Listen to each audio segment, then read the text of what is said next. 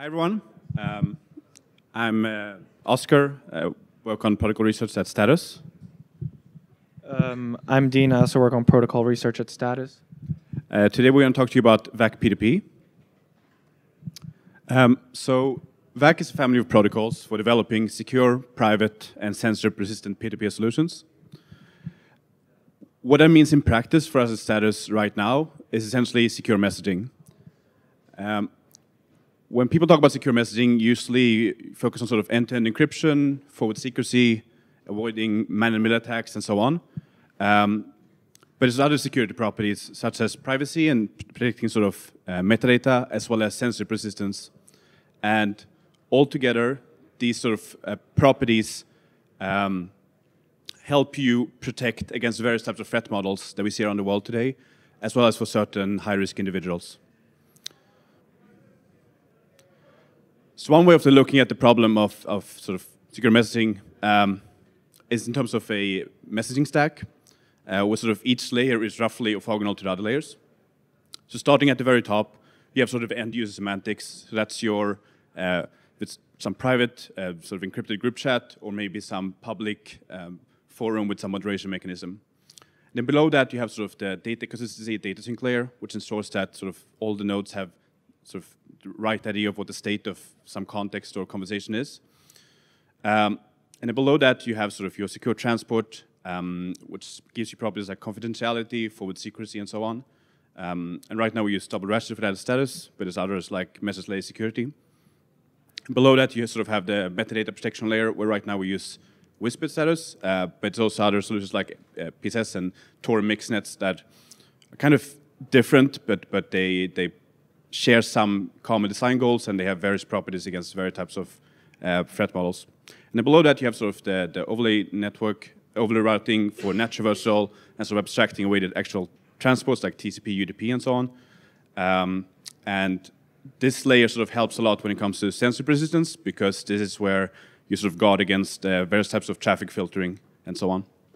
And as a kind of somewhat orthogonal piece of that, you also have trust establishment, which is sort of how you establish end-to-end trust, where there's various models like trust on first use and web of trust like PGP and key-based and so on. Talking briefly about sort of some design goals we have at VAC. So we're trying to sort of create these interfaces at each layer where that allows for sort of existing and new protocols at each layer of the stack. We don't want to reinvent the wheel here, because there's a lot of sort of protocols and components that are being developed by people at this conference, as well as sort of in adjacent ecosystems and communities that sort of solve all of the problems. So it's more about sort of defining these interfaces and then allowing these various types of protocols to work together. And we very much sort of take the design philosophy from products like libp2p and Substrate in sort of enabling that and having kind of a protocol selection that depends on your specific design goals. So let's say you're extremely sort of privacy conscious, then you might want to use a mixnet such as the one developed by NIM. But if you have different sort of constraints, maybe you sort of care a lot about bandwidth or latency or sort of censorship resistance, then you might want to have a different choice at that specific layer. Another design goal is in terms of better specifications. And for Status, we started off with this sort of ad hoc protocol defining the app. And now we're sort of moving to the more other extreme, where we sort of look at the protocol as an animal in its own right, and sort of trying to make it maximally useful for sort of other parties as well. And this also includes sort of making more rigorous analysis of the exact guarantees in behaviors of these protocols. Another design goal is in terms of sort of providing the tools to do sort of simulation testing in both at scale and for adverse environments. And this is for things like White Block and Jepson simulation framework and so on, to make sure that the design actually makes sense and will scale to the sort of have the properties that we want at scale, so it doesn't sort of fall under, which is what we're seeing with some of the stuff we had in production with Whisper, for example. Another big one is in terms of mostly offline. So when it comes to secure messaging and so on, often users are sort of mobile phones, and usually this is sort of an afterthought, and this leads to people accessing the network through gateways and so on. And we want to sort of think about this from the get-go.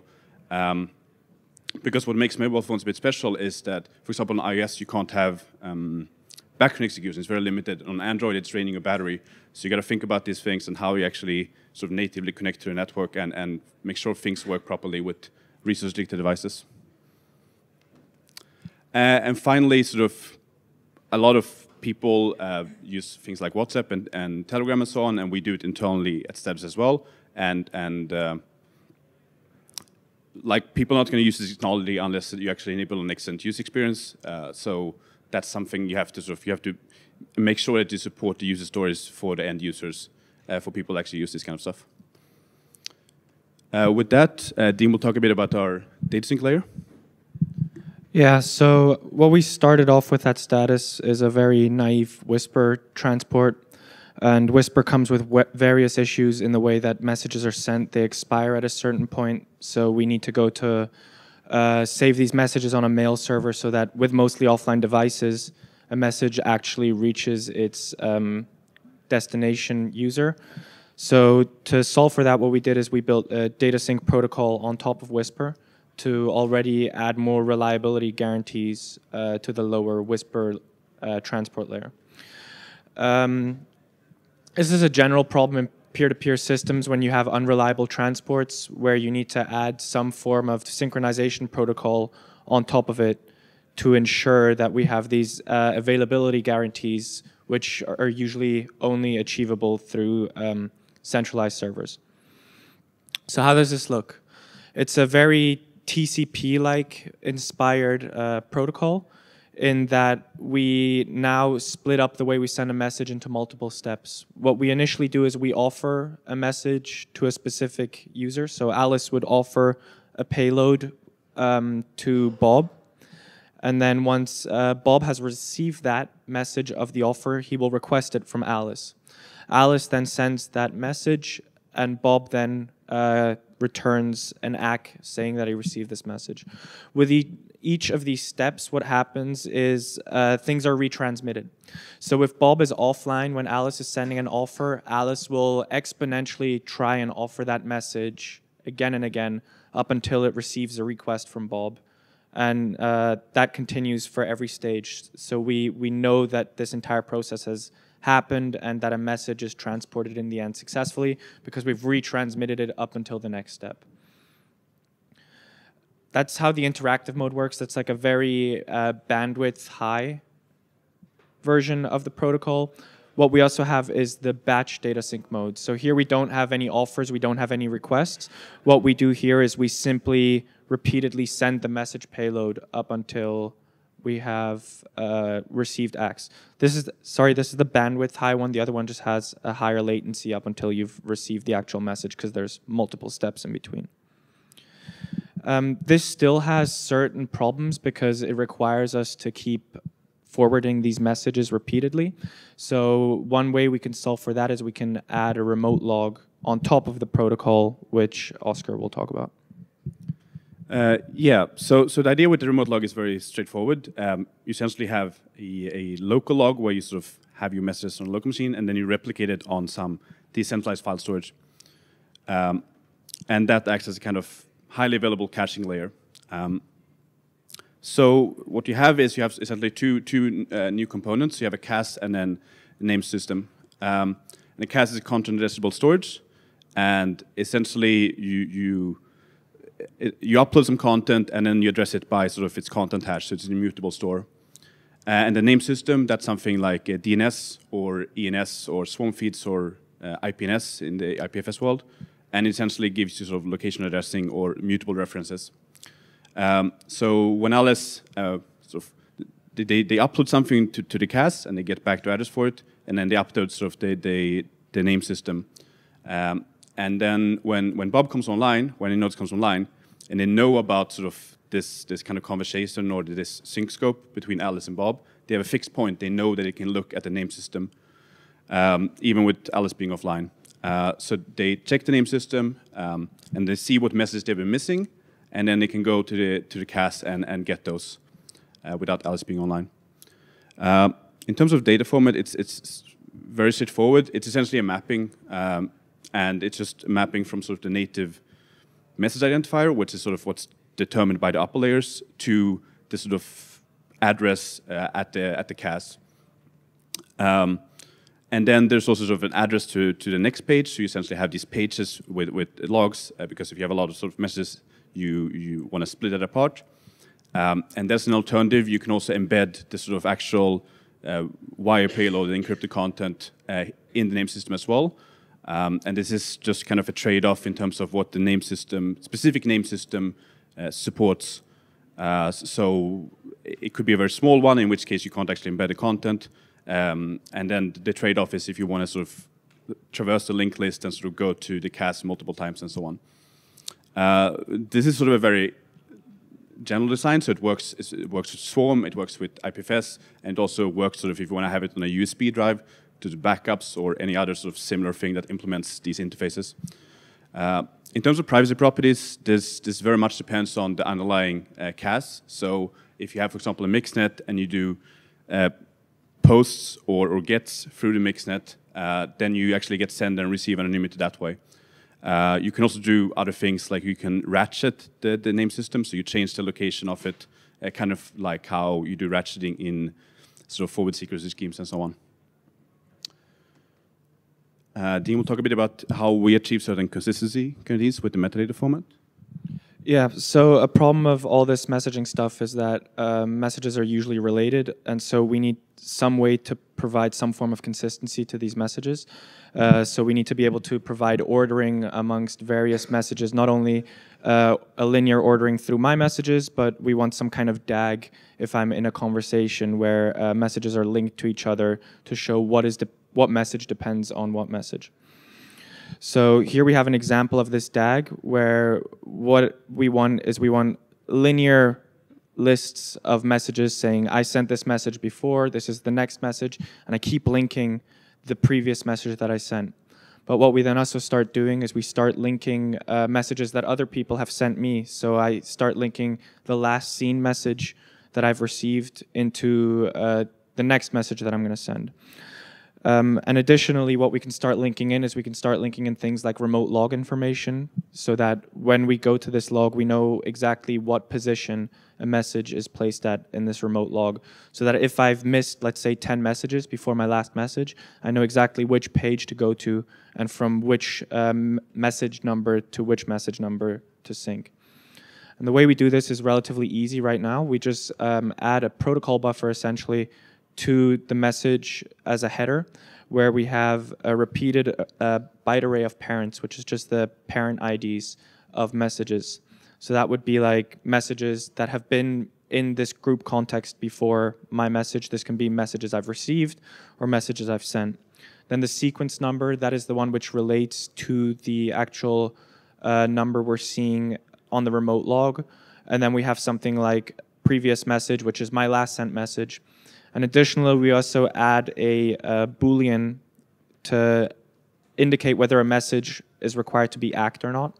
And this is important for things like user typing notifications or that a user came online.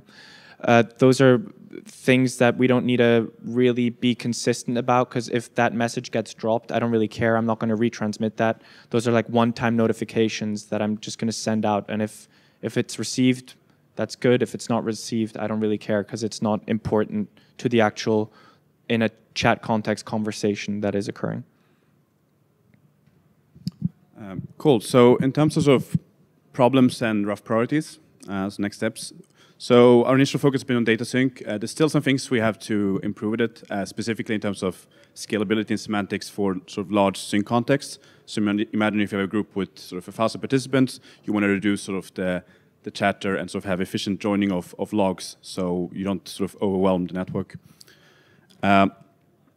Another big sort of priority is in terms of better transport. So currently we use Whisper, and it sort of has a lot of issues when it comes to scalability, and it's using proof of work for spam resistance, which is not great for heterogeneous devices or nodes, because your phone can easily be overwhelmed by someone spinning up an AWS node. And it's also not incentivized. There's no reason to actually run the Whisper node, and it sort of doesn't map cleanly to the counting of the resources that you're actually sort of consuming and so on. So that's sort of we're looking at various alternatives, and it's a very early research stage right now. And related to that is also the sort of concept of adaptive nodes. Where right now you have, generally speaking, sort of this this thing where you have full nodes that are sort of participating fully in the network, and then you have light nodes or even sort of gateways that are kind of like leeches, and they don't actually contribute to the network. And we think this is a bit backwards, because if you look at sort of more successful, like peer-to-peer, BitTorrent as an example, as one of the most successful sort of peer-to-peer deployments, you actually everyone is contributing to the network and the health of the network. It's a very nice property, and not all nodes will be able to contribute equally, but you sort of have the option to do that. And this is something that Swarm is also working on, this sort of idea. And like you can imagine that if you have a mobile phone with limited data plan, you probably aren't going to contribute to the network, so you might pay for it through some other means. But let's say that you come home and then you sort of plug in, you use Wi-Fi and you plug it in for charging, then you can sort of start to use that for relaying of messages. Or if you have an old laptop laying around, then you can use that to sort of store messages and help the network that way. So this idea of sort of creating a continuum between sort of light nodes and full nodes, where you sort of have some capabilities and you try to sort of contribute that to the network, to sort of make the network stronger. We think that's some sort of something we're looking into, and we would love it if more people are also sort of thinking in these terms, because it sort of creates for a better network in general, and it's sort of also more in line with how we generally sort of see successful societies and systems where all nodes contribute to the extent that they can. So, yeah, that's it for us. Are there any questions? Yeah, and you can check out these websites where we have some resource logs. You can read more in detail about data sync, remote log, and the general stack. We also have specifications, and yeah, feel free to reach us on Twitter. Yeah. Where along are you guys still in research phase? Have you put a spec together? When can we expect implementation? Yeah, so there is for MVDS that there's already a spec, and it's also in the status version 1 app. Remote log, there's a spec and proof of concept. It's still not deployed in sort of the app, and then the other sort of products are still sort of in various research stages.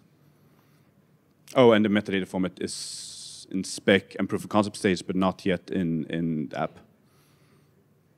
Do you have any idea or direction or roadmap when it comes to an alternative for proof of work for standard systems? There is some. Not going to promise anything, because that's also it's sort of research. There's some interesting ideas when it comes to using zero knowledge proofs and so on, where you can sort of limit it that way. But it's too early to tell if those things will actually work out. So we still need to, spend more time on that essentially. I would also point out that that's a specific thing for multicast networks as well, where you sort of have this amplification factor. So for other types of networks, that might not be as big of a problem. But yeah. Any other questions? All right, cool. Thanks, everyone.